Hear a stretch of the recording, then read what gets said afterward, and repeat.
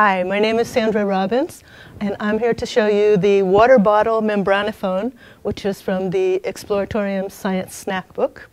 This is one of the many musical instruments that helps people learn about sound in the Exploratorium Snack Book, and it's made out of very simple materials. This is half of a water bottle that's cut off. This is part of a latex glove attached with a rubber band around the top, a piece of construction paper, and a little hole punch for a straw to go in. The reason this is here is to increase the air pressure inside the water bottle, and that will make the air be searching for a way to get out, which is through this tube.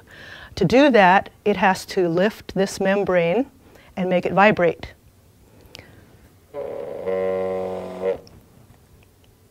One thing that's very important when you make this is that the tube is touching the membrane.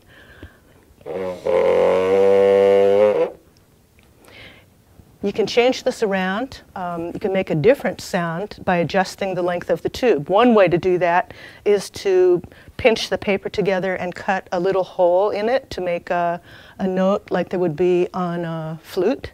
But there's a simpler way to shorten the tube. Let's see the difference.